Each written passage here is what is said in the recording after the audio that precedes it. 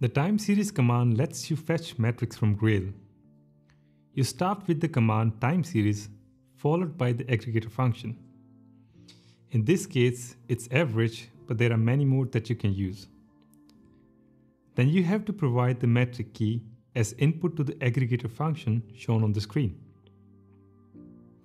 In this example, you will get back a time series representing the average CPU usage of all hosts. The default time frame for a query is 2 hours. But you can also change the time frame using the from and to parameters as shown on the screen. Now imagine you want to show the average CPU usage for all the hosts separately. You can do that using the by parameter that splits the series based on a given field, as shown in the example. Of course, you can use different field for splitting the time series based on your requirements.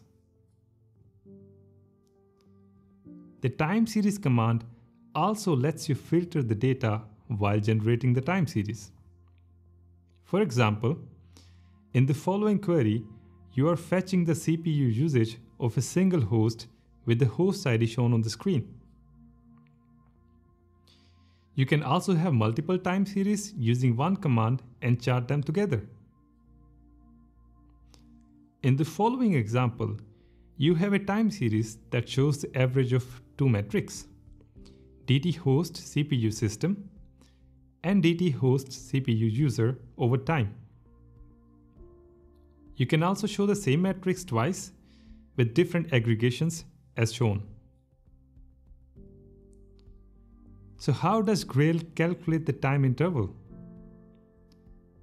By default, the command will divide the time frame into 120 parts called buckets.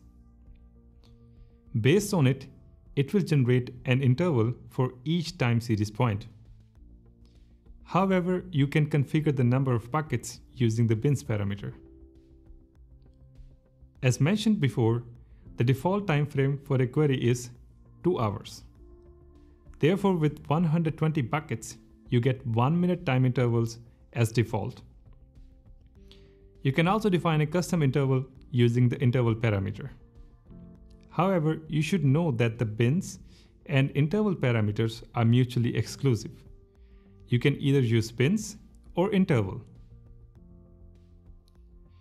You should also know that the Grail adjusts the final interval that matches with specific well-known intervals like 1 minute, 2 minutes, 5 minutes, 10 minutes, and so on. You can check the whole list in the time series documentation.